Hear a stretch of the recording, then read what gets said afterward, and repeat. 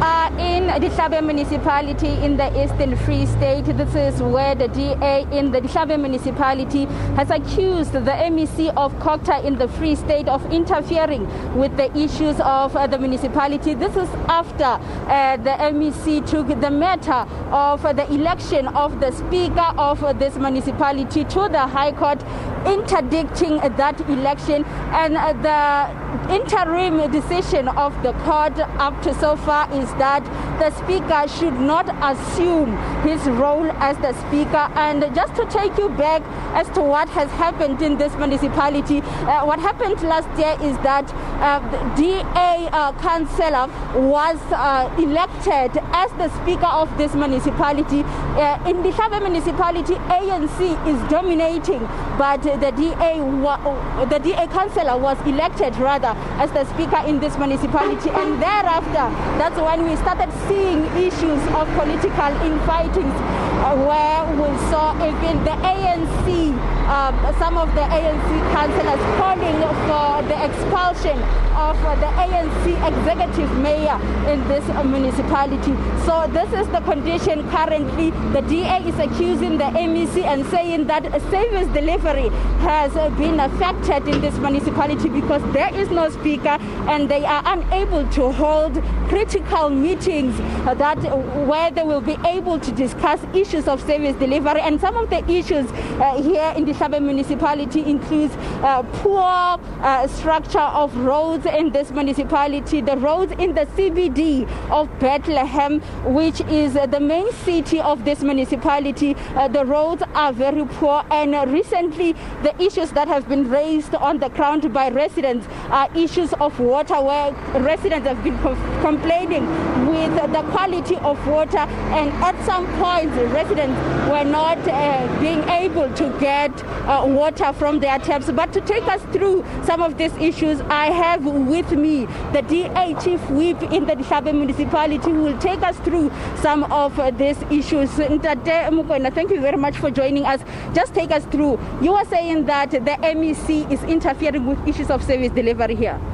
Yes, our view as the DA is that the MEC, Thembeni Nxangisa, is interfering and is misusing his powers as the MEC of COGTA in the Free State by interdicting decisions taken by a legitimate council meeting that elected Councillor Motloung to be the Speaker, who happens to be from the DA.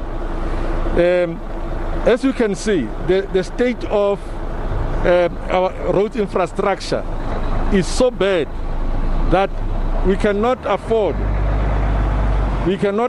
to have a municipality without a Speaker, because if you don't have a Speaker, you don't have a structure that calls council meetings, and without council meetings we cannot take critical decisions in terms of work that must be done here, in terms of the water quality in this municipality, in terms of non-delivery of services to rate-paying residents of this municipality.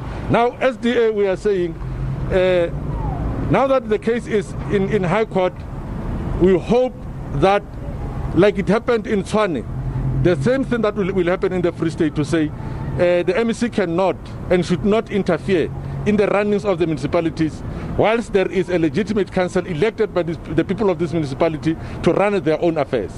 But now what the MEC is saying is that the council did not follow proper procedures. Do you believe that you did follow proper procedures in the council when you were electing the Speaker?